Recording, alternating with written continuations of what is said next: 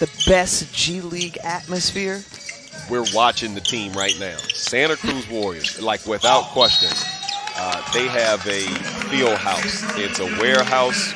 Santa Cruz, I mean, like most of the venues in the G League, you'll have a few different events that go on within that building. But no, you make a great point because there's only 15 games here for some of these teams, you know, and the others would go to a single elimination playoff. So the Warriors take the lead. It's been really comfortably controlled by the Wolves for most of this game, and boom, just like that, Lindell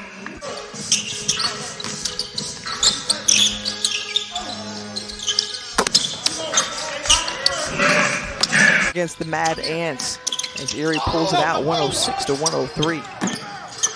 Yeah, and a lot of these games so close as Wigginton there with the offensive rebound. Chance to even it up or potentially tie. Wigginton able to knock it down. Woo! That was a busted play, but Wigginton says, I can. We talked him up. Lindell Wigginton could be the key to this game and maybe, possibly, hopefully. Give me a state of the G League this season. What have been your observations? Well, I mean, I don't know if it's the bubble setting or, you know, just teams playing with such a sense of urgency.